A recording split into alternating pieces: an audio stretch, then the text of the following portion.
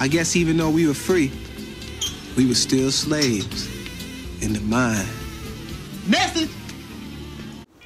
What's going on, family? Thank you for tuning to another episode of Know Yourself Academy. It's your guy, Boro the Lucky Libra here. And as you can see by the title, we're going to be getting into the Leo rising sign. Now, see, I was going to take a little smoke break in between, you know, recording this series, you feel me? Because I like to just knock these series out all at once if we're doing a certain series of videos. So if it's 12 videos for each individual sign, I like knocking them all out one by one. But I'm in a row. I ain't feel like stopping and smoking, so we gonna intertwine this spliff in this Leo rising video. All right, it's probably gonna be more entertaining for y'all to watch me smoke because we're dealing with entertainment energy right now with the Leo rising energy. You know, my sense of humor and my creative expression might step up a little bit, so I know you Leo risings may appreciate that watching this video. All right, now first of all, what is your rising sign? What is your rising sign? The rising sign is the zodiac constellation that you have in the first house, all right? And when we talk about the first house, this is dealing with your personality at its core, all right?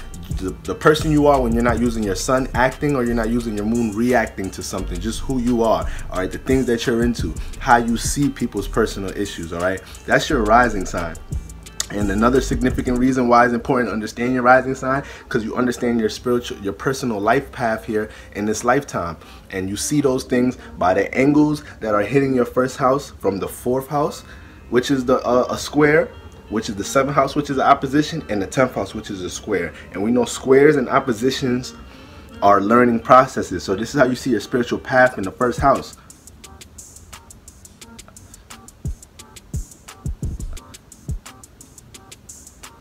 So, when you have the Leo archetype in your first house, this is fixed fire. So when we talk about fixed signs, we know they're dealing with consistency and stubbornness, being fixed, whether in a thought, feeling, emotion, or whatnot. But since it's fire, it's being fixed in the way it feels and sees things. So, you know, when you have that in the first house, you're personally stubborn and fixed with the way you see things, the way you act on things. All right, as a Leo rising, you watch the way people creatively express themselves, but how people express themselves, period. And as a Leo rising, it may not see, this is the things you got to understand, like fire, water, air, earth, depending on the element is the you know, the filter that they go through first when you talk about communication or relating or thinking or feeling. These different elements are activated first depending on what you're dealing with. So as a Leo rising, you may be communicating with a Leo rising, and depending on their sun and moon, remember, because the first house deals with how you may appear to be to others. All right, I mean, how you may appear to be, but depending on your sun and moon is if you're actually that way. Now, when you have Leo here, you know, it may not even matter how you're communicating to the Leo rising, what you look like. It's how you're expressing it. You can be communicating a very intellectual point in an angry way. They're gonna pick up on that. Oh, this person is fired up about this, huh? This person is pretty riled up and angry. This person must be in their feelings about this, huh? This is what the Leo's thinking in their head. They're not really thinking about what the points, the valid ass points you're making. So you have to be very aware of this when you're communicating, dealing with a Leo rising, because sun and moons too, but Leo rising, because this is how your rising sign is how you view other people's personal issues as well. So when you see somebody expressing themselves, this is what you look to first, how they're expressing themselves, the feeling they're pushing out. All right, so you know, but you have somebody that's can be personally enlightening, all right, likes to shine the light on others, all right. Somebody that Leo risings attract more attention than the sun. They attract more attention naturally in comparison to Leo suns and moons. Leo suns know, Leo suns, they know where to go and what to do to get the attention, all right. Leo moons feel like they need to get the attention, so they feel like they got to manifest that stage in their life. Leo risings attract the attention subconsciously, because the Leo, the sun, that fixed fire is just their personality. So whether that fire manifests in their personal issues through the way they dress, which is to them just how they dress, the way they appear to be, the way they do their hair, the way they use their hands and their face and whatnot when they talk, the way they crack jokes, they're not aware of that. The sun is more, the Leo sun is more aware of how they do these things. The Leo moon, even though it's more dealing with the subconscious, it's still more aware than the rising, because the rising is just what you're doing when you're not acting or reacting. It's just things that, the substance that you are. This is where your spirit was when it was making your sun sign and your moon sign and all that. This is the area it was at, okay? This is the area the sun was at when you took your first breath. So with that being said, just them pushing out that energy in that way, they may attract people who view them as doing things for attention when they're just really being themselves. When the Leo sun is being dramatic, outrageous, or doing something for attention, they kind of know in the back of their head what they're doing.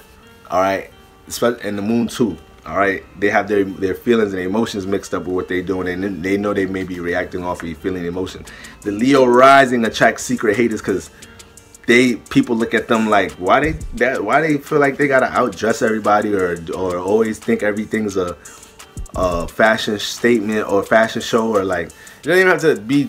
I don't even want to condense it down to fashion because that's really very surface level too. But like, why does person always feel like, you know, they gotta come and be on the stages, be a center of attention when they wasn't purposely trying to? All right, so you know, this is just the energy of the sun. It shines. So depending on where that sun is at, how it's going to shine, what area of life is going to shine. So when it's in the first house, personally, you shine. Now, if you're a positive or negative spirit, is what type of shit you shining into, what type of shit people are seeing you naturally into.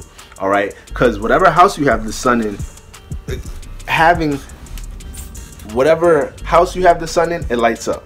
All right, so it's like an area of life people are going to be able to see, you know, through you. So having Leo in the first house is like having the sun here. The sun is your chart ruler.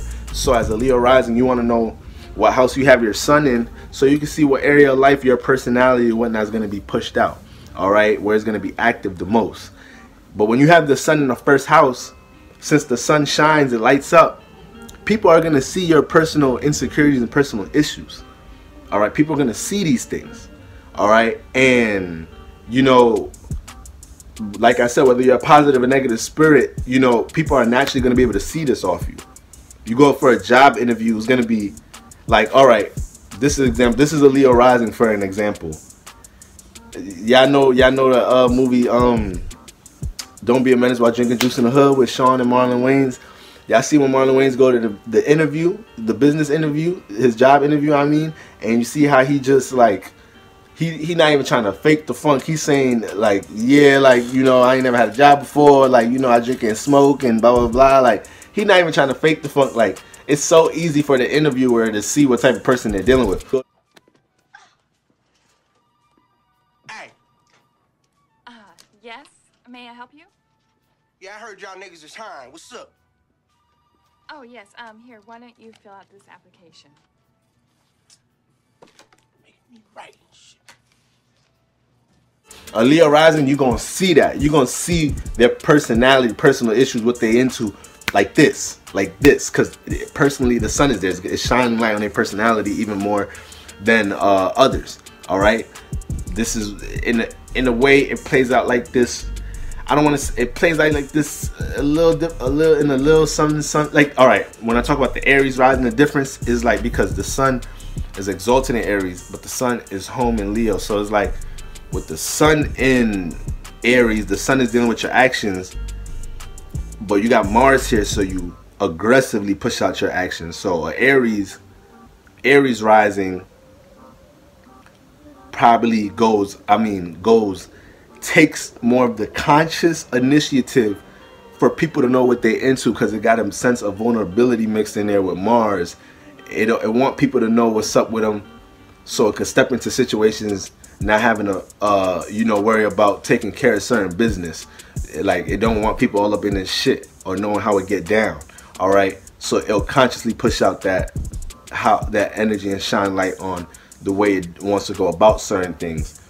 The Leo rising is doing that subconsciously, all right? So may get into fights with certain people of certain stupid, low, mundane, surface level situations because somebody's simply hating on you because they may think the way you act and express yourself is condescending to them or offensive to them in some type of shape or form, all right? So, you know, you Leo risings probably reflect on situations you got into fights or confrontations with people just because of the way you act or the way you said something, and in your head you like, what? Like, yo, what this person got on me? Like, that to be that secret hater shit right there. All right. Now in the 4th house we have Aquarius. No, sorry. In the 4th house we have Scorpio. All right. So in the home, Leo rising, you feel me, is gonna go through a lot of transformative situations in the home. A lot of ego deaths. A lot of, you know, births and deaths, like personality wise, their ego being shut down or whatnot. All right. In the 4th house has a lot of, it's gonna be in the home area, you feel me, where when they're growing up trying to create emotional comfortability for themselves and seek that, you know, there's gonna be some turbulent situations with that because you have Scorpio, you have Mars here. All right, so a lot of situations where you know, you could be holding your emotions back and for the greater good, to prevent a catastrophe or a catastrophic moment in your family or in your household. Or you're dealing with, you know, tempered parents, tempered siblings, or you know, situations that when that attention that you want is gonna be cut off here and there. All right, that attention, and you're looking for where you could place this attention. I mean, this energy for you to be seen or your personality to shine or whatnot. But you go through that in the household in different shapes or forms, whether dealing with your parents, dealing with your siblings, dealing with the environment that you live in. All right, you know, in some shape or form, the line is told to like simmer down, to like, or change up, or not to roar as loud as a Leo rising. And then this is like the learning process here, getting stung by the Scorpion in the 4th house, learning how to eat through that and either humble yourself or move through that pain of having that ego death, having that, you know, that shade throw on your sun in the home environment. And then when you take that into the 7th house, you have Aquarius. So in Aquarius, it's the opposite sign. This is the opposition, and we know the 7th house dealing with how you relate to others on a one-on-one level. So when you have Aquarius here, you manifest relationships of people, detached people, all right, and you know, people that, you know, they're into their own individual space, an individual thing, and have their own different ways, the reserved ways of connecting on a one-on-one level. You manifest a lot of these situations, and when you're in these situations trying to build with somebody or whatnot, you're gonna start learning, you know, it ain't all about you. Or sometimes you're gonna have to learn as a Leo rising that, you know, you can't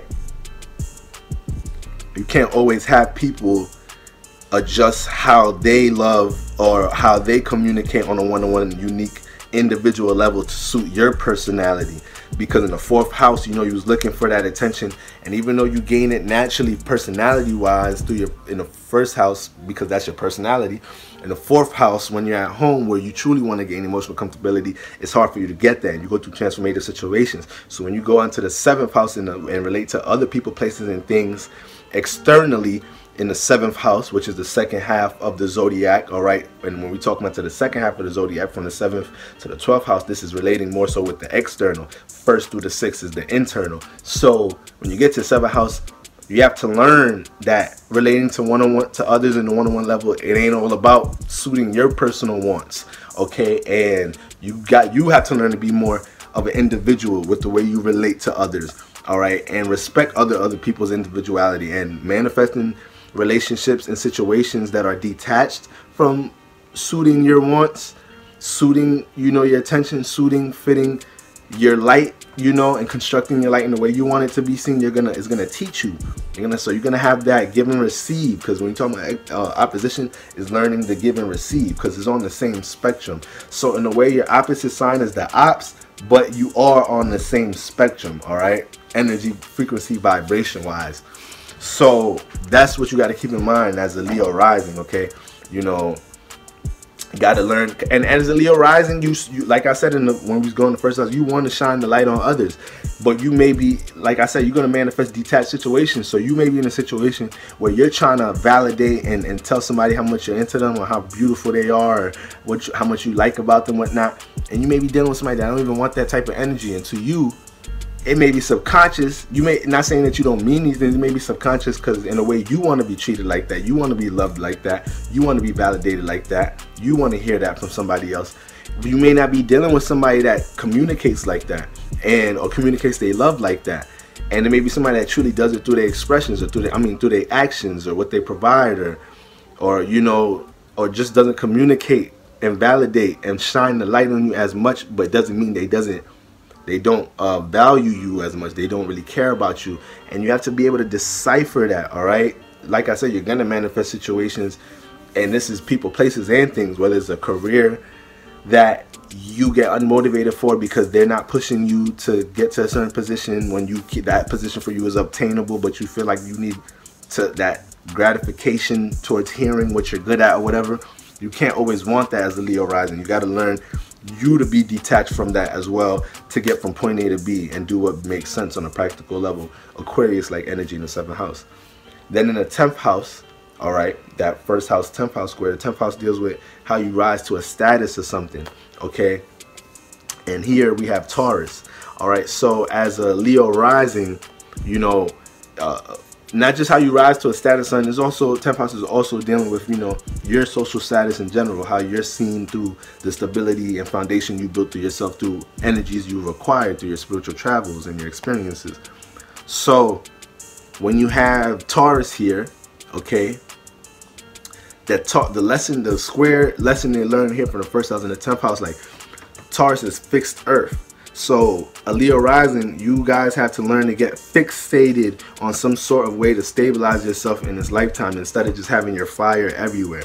All right, searching for the stage everywhere. You got to learn how to direct that focus and stay stable, stay consistent on that idea, goal-oriented goal, that point of reaching in a relationship or whatever it is, whatever you're trying to rise to the status of in your life. Period. Does not just career, anything, relationships, how you rise to a status of something, evolution, a transformation of something in your life. So you have to learn that. You're gonna have to learn to get stable and consistent and grounded on something.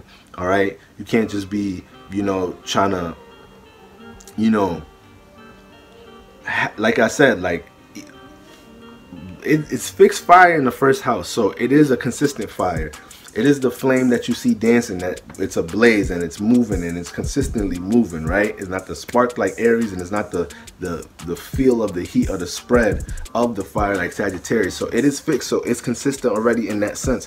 But when we talk about 10th house rising to the status sign, it has to be consistent on the practicality of a situation, on not just how it feels about something, not just how something is being expressed to it, the practicality and logic of a situation to help stabilize it, all right?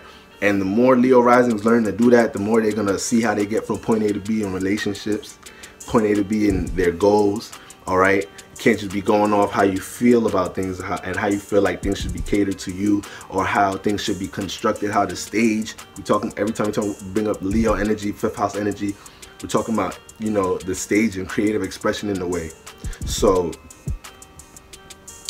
in the 10th house, you learn that. You learn that trying to rise to the status of something. Like, all right, sometimes you got to take a little colder, drier path to get somewhere. All right, sometimes you're not going to be glorified right away on the first win. You gotta build some more W's up before you get to some type of praise, the praise you're looking for, or whether rising to a status of having a relationship be at a healthy level. You got to take more practicality and see what makes sense instead of how you feel. Whether trying to get a goal, whether you're an artist or trying to be an executive somewhere, you got to see what makes sense and not just how you feel and what you see, all right, about the situation. Because we know the Leo archetype, sun, moon, risings, you guys go off what you see. You guys can act off of visions and other people's expressions. So you have to learn to get that balance of being able to see that beautiful creative visions that you guys catch and decipher the practicality in that. All right. And I'm not saying to dub down your creativity, because that's what makes you guys so special. Leos are some of the most creative beings we have here, and demonstrate and create some of the most creative stuff, whether you're talking about music, art, actors, just anything entertainment wise, all right, in the creative expression field. However, you know, when we get to that 10th house, you got to learn to build off that, all right, make something concrete off of that. Okay, it can't just be up in the air all the time. Okay, like let's see you gain some foundation and stabilize yourself in this lifetime, you know, and see you make a foundation of all the creativity you have to just naturally spur off to the world. All right, remember, because the Leo rising, it's more subconscious. It's more of, you know, the light that they have. They're not truly consciously acting on it, or needing an external reference to react to it, aka their moon sign. So it's what the things that they're naturally into, natural artists, but don't realize they think they're just as good as other good artists that they see, but they need a friend to tell them, yo, like, sell that, like, market it, like, whatever. So this is what you learn in the 10th house. All right, build some security off of that. So y'all already know what it is. That's the Leo rising sign for y'all, and all that. Now we're gonna go ahead and go over some celebrities that are Leo risings. All right, now we have, I had this joint on what? Cancer rising, so Leo rising. Where that? Alright, there we go. Leo rising. So for Leo risings, we have Marilyn Monroe, Donald Trump, Johnny Depp, alright, Selena Gomez, Justin Timberlake, alright, Drake. Like, look at the people I'm naming. These is natural personalities, natural entertainers. Not like their personality is, you feel me? It just shines. It's just Chris Brown. You feel me? Al Pacino, Celine Dion. You feel me?